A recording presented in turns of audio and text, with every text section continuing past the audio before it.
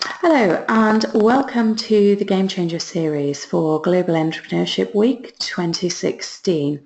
My name is Laura Morrison and today our speaker will be Mel Sherwood, who will be sharing her tips on how to make your pitch pitch-tastic. Welcome, Mel. Thank you. So Mel, your expertise is in helping people to create their winning pitches. What led you to become a pitching specialist? Well, I started a business about 3.5 years ago. I left my full-time employment. I had always wanted to set up my own business, and I decided that I would create an online platform for the performing arts industry. I have a background in performing arts as well as in business. And so whilst it was a great idea, I realized very quickly it wasn't going to make very much money. But having said that, I was really good at pitching the idea. And so I was winning pitching competitions. I was involved with a startup accelerator, Entrepreneurial Spark, and they're very focused on pitching. And so whilst my idea was pretty rubbish, I was really good at communicating the idea and getting people enthused about it. And so people started asking me to help them with their pitches. And I have a background in learning and development as well, and I had been a trainer and coach for an organization. And so with my performing background and my learning and development background and my ability to pitch, I suddenly realized that this was a really good opportunity. And I think because I saw so many people doing themselves a disservice, they had brilliant ideas or products or services, and they were hardworking and intelligent and talented, but they just weren't able to communicate that to other people. And I thought I have to be able to help these people. And that's how it all started, and it's just grown from there, really. So you really looked at where your skills were and where your strengths were, naturally helping people to develop that. Great. Absolutely.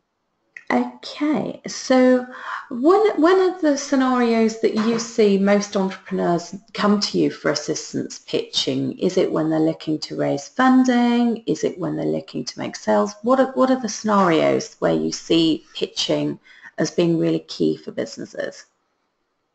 It's a real mix, actually. A lot of people come to me because they struggle with their elevator pitch, to be fair, where their networking pitch, I like to call it. So they're not quite sure how to articulate what their business is or does when they go to a networking event. And you find sometimes the type of events where you have to stand up and speak about your business for 30 seconds or a minute. And that's even more difficult sometimes than a longer pitch, where you've got to be really economical with your words and make sure that you are very clear and concise when you communicate that. But then other people will come to me when they're pitching for funding or investment. I'm based in Scotland, in Edinburgh, and there's a brilliant fund here called the Scottish Edge Fund, where businesses can raise up to £100,000. And so I have a lot of people come to me who are pitching for that. That's a 3-minute pitch. And so trying to get everything about the market and the competition and the team and all of the things that you need in that kind of pitch into the 3 minutes, people are quite challenged by. But I also work with entrepreneurs who are sort of scaling up and they're looking for investment. So I work with a number of organizations and individuals, helping them prepare for that. And obviously sales pitches as well. Although I do say we're pitching all the time.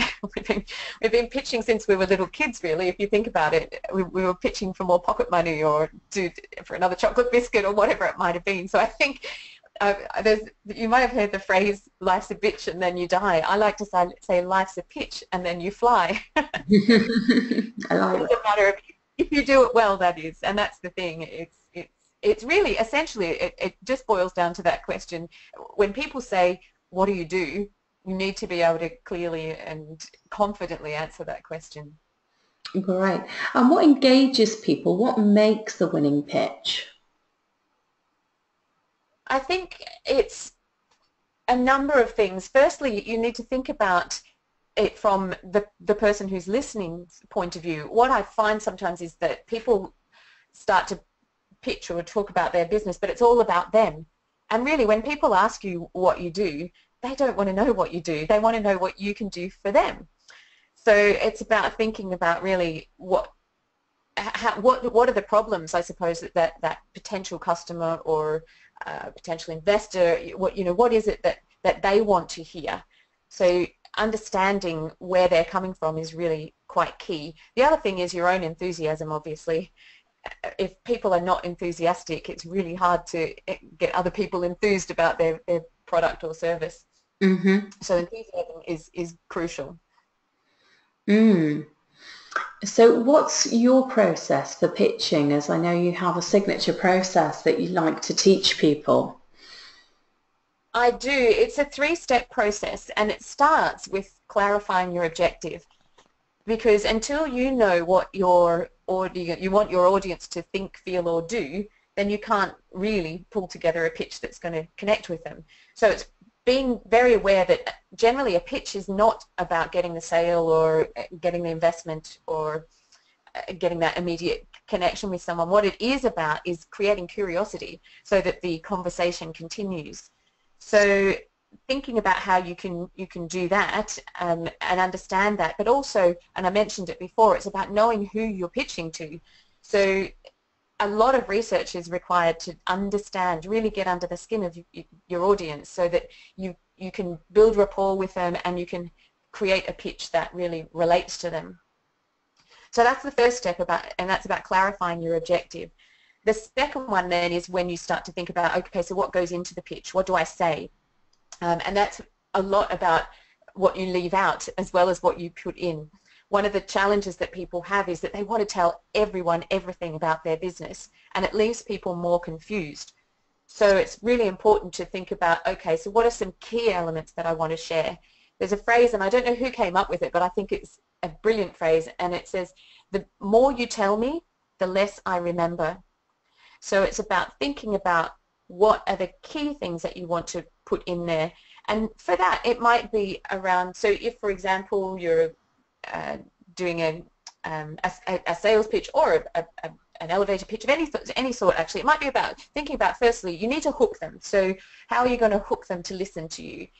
I think you've probably been in a position yourself where you hear quite a number of pitches, and they all start with the same thing. Hi, my name is, and I'm from blah, blah, blah. And when you've heard quite a number of pitches, that can just kind of switch off your brain straight away. So what you want to do is stand out from the crowd somehow, and by having a hook of some sort, that really captures people's attention to begin with.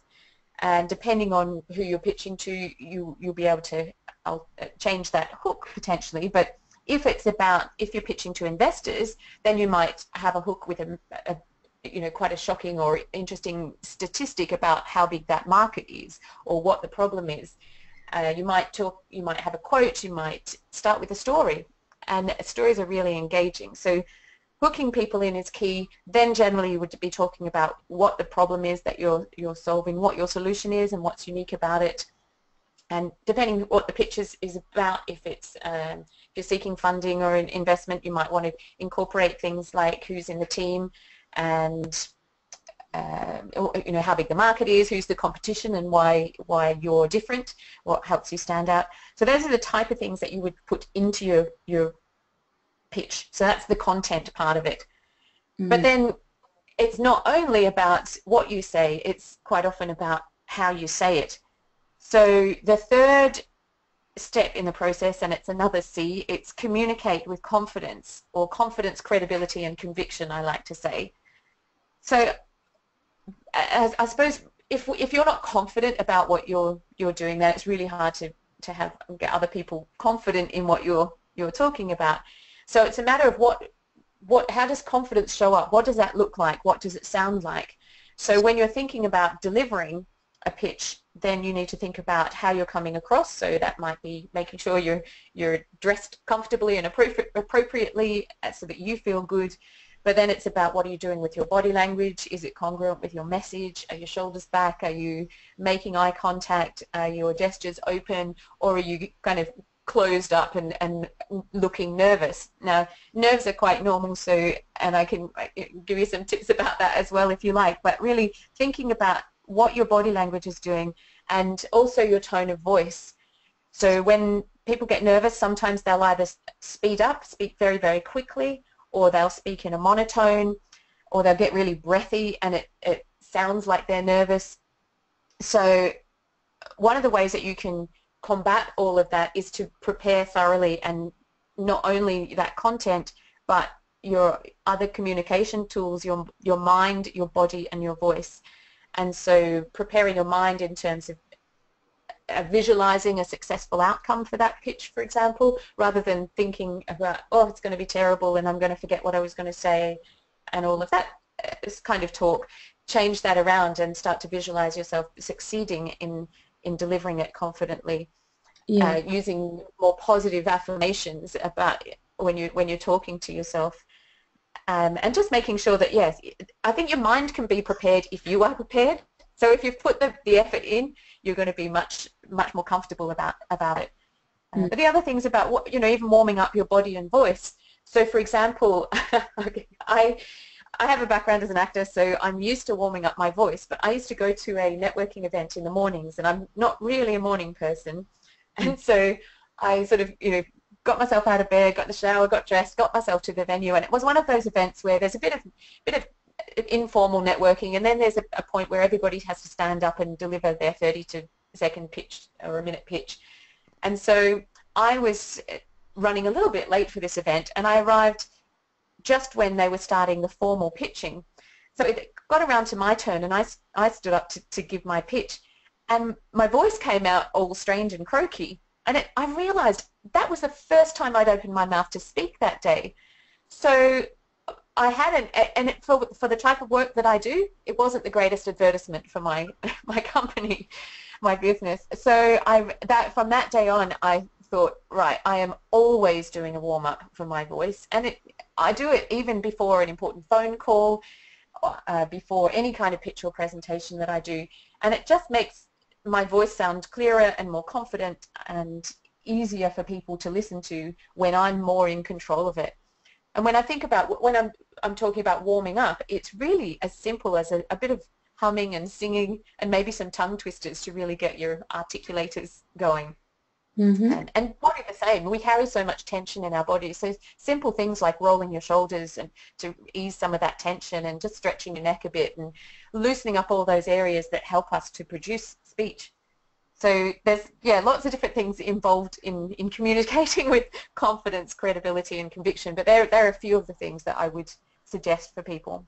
I think the other thing it's important to remember, and one of the things that I also remind people that I'm working with when they're getting ready to pitch, is that actually you're pitching to people as well, and not to be afraid to let that personality in. It's not got to be perfect. We're human.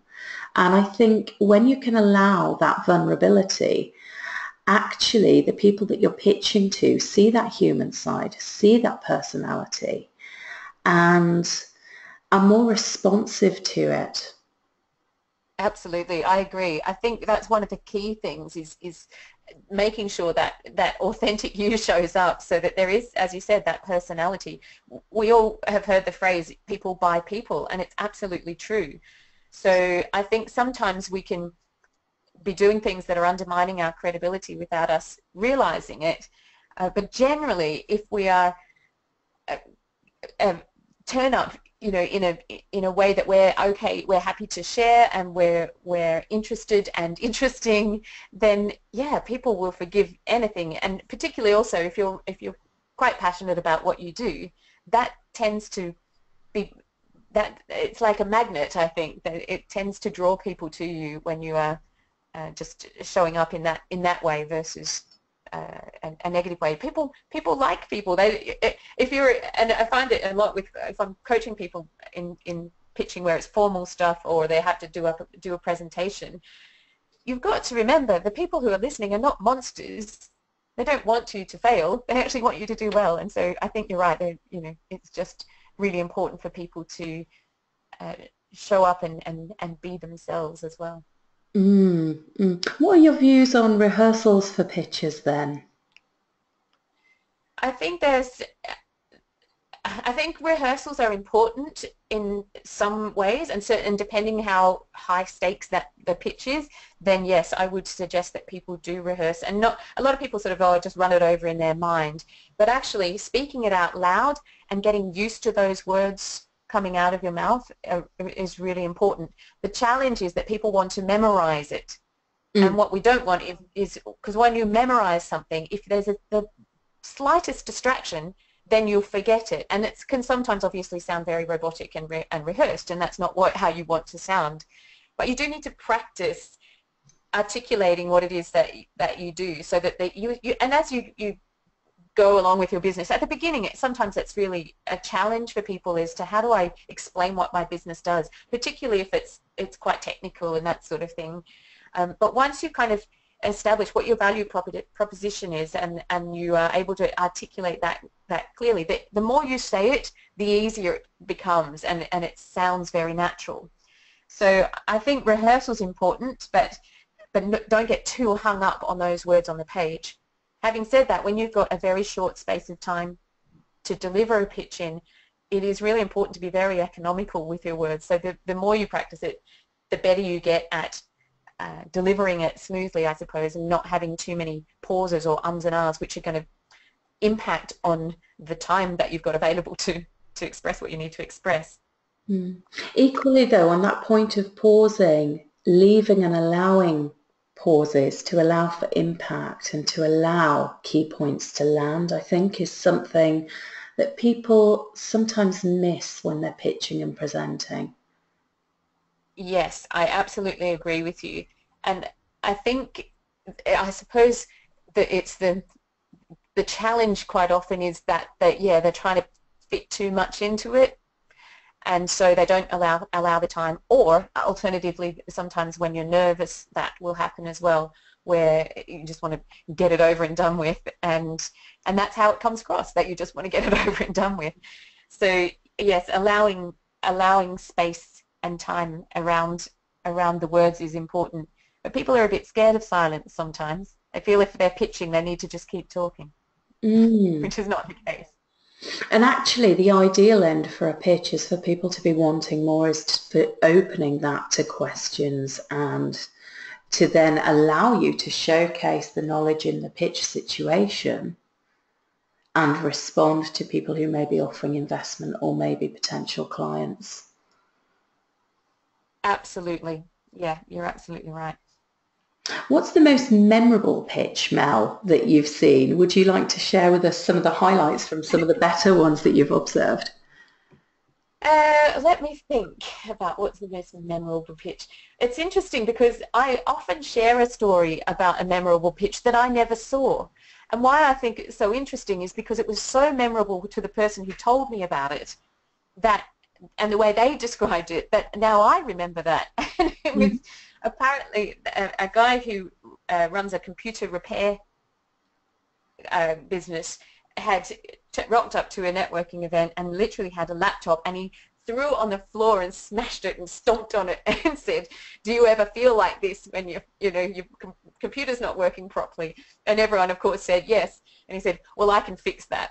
I'm such and such from such and such." And so there was no doubt in anybody's mind that he's the guy to go to when you need your computer fixed. It was obviously the shock tactic has obviously worked, because this person then spoke about it to me, and I now share the story as well. So sometimes doing something a bit out of the ordinary is a really great way to have your pitch remembered. Yeah, I think it brings in emotion as well. What he's tapping into is a very human thing that we've all felt at different times. Yes, yes, yes. Yeah. Great. And for people who are a little bit nervous about pitching, like perhaps it's the first time that they're pitching, and I know the number one phobia for most people is the fear of public speaking. What would you say to them? What would your recommendations be to manage those nerves? Well, there's a number of things, and I think firstly it's important to recognize that nerves are normal and they're necessary. Nerves mean you care. Everybody gets nervous, but there's a quote about the fact that everybody gets butterflies, but the professionals get them to fly in formation. And I think that's a really good visual to think about when you're thinking about your nerves, and if I can get those butterflies to just fly in formation so they're nice and calm, then that's great. And also you can reframe your nerves as excitement. It's a similar kind of feeling. So once again, it's that self-talk. If you keep saying, oh, I'm really nervous, then you're going to feel really nervous. But if you say, I'm really excited, it's a similar thing that happens to our bodies, but it actually just changes our headspace about it. But essentially, there's one key way to reduce nerves, and that's by preparing more. So more preparation equates to fewer nerves.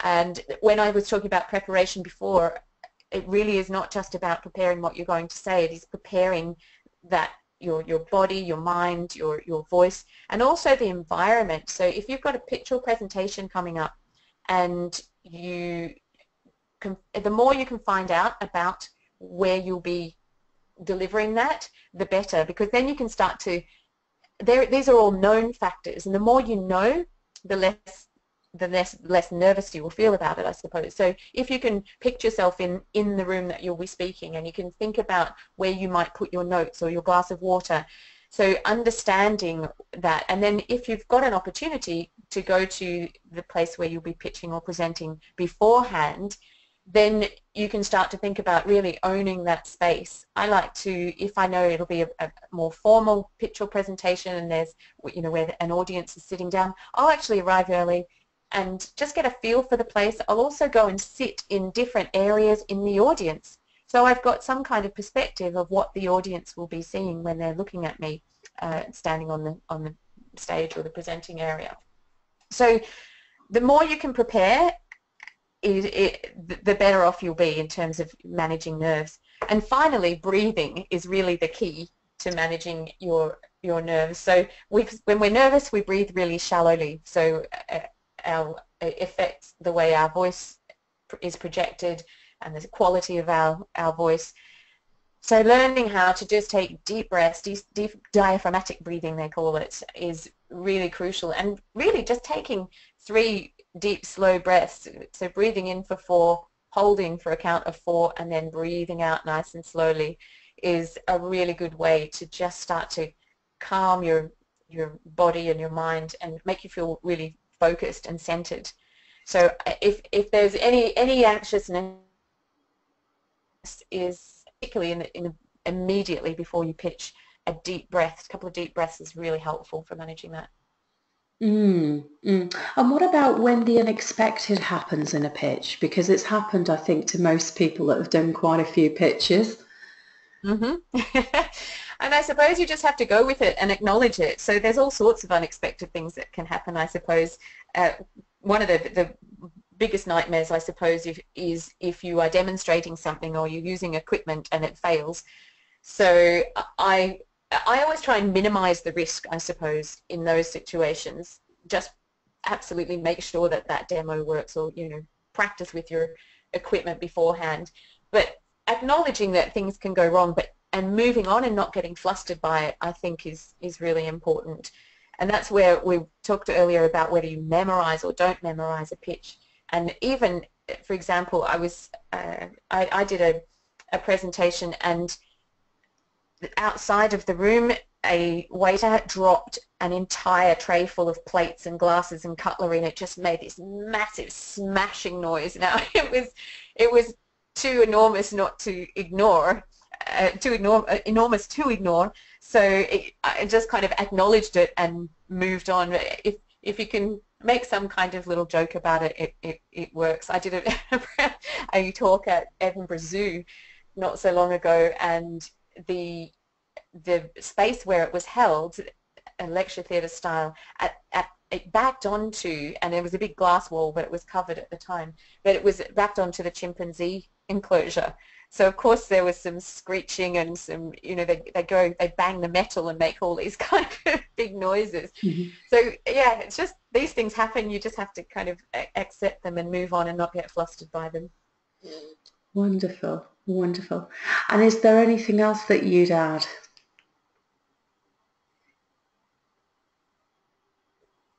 When we talked about before, I mean, I think there's 3 elements to a pitch-tastic pitch, and one is the preparation, Another is the practice, and thirdly is the passion. So that dash of passion is really going to give your pitch an edge. It will really lift it up. I've seen, and you may have seen this as well, where you see entrepreneurs pitching their business and they say, I'm really passionate about what I do, and I know that this product's going to change the world, and everything about their body and their voice screams not passionate, yet they're saying the word passion. So I think it's important to actually feel it. So think about the words that you're saying and how do you feel about it. And that's when you get engagement, because if you are projecting how you feel, then you give the audience an indication how they should feel about things as well. So I think that's really important. Absolutely, and particularly when you're pitching for investment, you have to be investable. You have to be your product or your service's best ambassador. Yes, yeah, you so do. It's crucial. You are the key, really. And if you're pitching for investment, they're backing the person as well as the business. They want to know that they can be confident that you're going to deliver what you say you're going to deliver. So it really is, I mean, it's absolutely crucial to get it right. And so the better you are at pitching and presenting, the more success you're likely to have. And so I would suggest if you're struggling with it or feeling nervous, just stick at it, get help and support, because it really will transform your business when you can articulate it clearly and confidently to people. You'll find that things change completely as soon as you start being more engaging and enthusiastic about what you do. And I think it's always important, if you can as well in these scenarios, video it. Understand how you come across. Yeah, it's a really useful tool, and everybody, when I suggest it to them, and I video both my one-to-one coaching clients and the people in my training sessions, and everyone goes, oh no, I don't want to see, and it's all, and then it's cringeworthy sometimes, but it's the best way to learn how you are coming across. Sometimes people look and say, oh, that wasn't so bad. Oh, I was really nervous, but I don't look nervous there, so I'm coming across better than I thought I was. Other times people will look at it and say, oh, I didn't know I was doing that weird thing with my hand, or I didn't realize that I was swaying all over the place, or my feet were shuffling. And you can tell people that, but until they see it for themselves, it doesn't really have the same. I agree, videoing is really important. Great. Well, where can people find out more about what you do, Mel? My website is www.melsherwood.com, and that will take you to my business, which is Grow Your Potential, and all sorts of information about pitching and presenting. There's all sorts of hints and tips and resources on public speaking and various things on there as well to help people. So a great resource for our listeners today to check out then, and to see if they are going to make their pitches pitch-tastic. Thank you very much for sharing your expertise and your time with us today, Mel. It's been an absolute pleasure to hear from you, and I really hope that our listeners feel that they can ask questions and contact you, and to check out those resources on your website. Thank you very much for your time today. Thank you.